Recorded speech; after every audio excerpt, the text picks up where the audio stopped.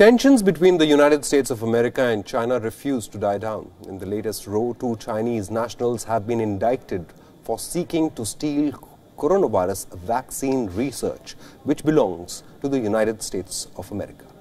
The pair has also been accused of hacking into hundreds of companies in the US and other countries like the United Kingdom, Germany, Spain, Japan, and many others. Former electric engineers Li Xiaoyu and Dong Jiaji are said to have acted for the benefit of the Chinese government and their own personal gain. The US Justice Department has directly accused China of sponsoring hackers like Li and Dong. Some of the defendants' alleged criminal activities were conducted for their personal profit. For example, in one instance, defendant Li is alleged to have emailed a target and threatened to expose the target's stolen source code on the internet unless he was paid $15,000 in cryptocurrency.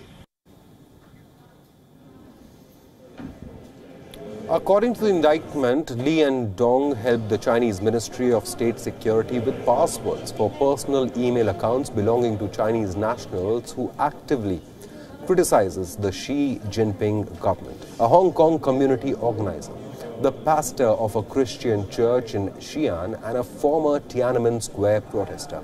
The United States Justice Department officials have claimed that the Chinese duo also targeted biotech companies in California, Maryland, Massachusetts, and elsewhere.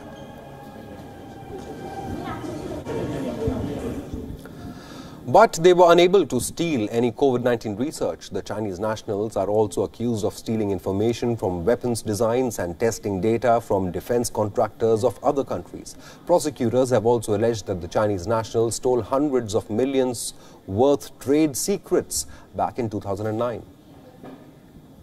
In this manner, China has now taken its place alongside Russia, Iran, and North Korea in that shameful club of nations that provide a safe haven for cyber criminals in exchange for those criminals being on call for the benefit of the state.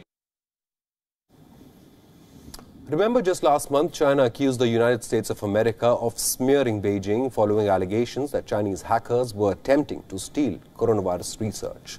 The recent tensions have intensified the prevalent rows between the two countries, from trade war to the ongoing pandemic.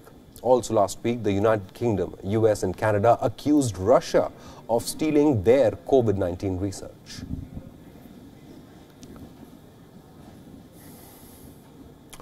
Bolivia is facing an alarming health crisis due to COVID-19 pandemic.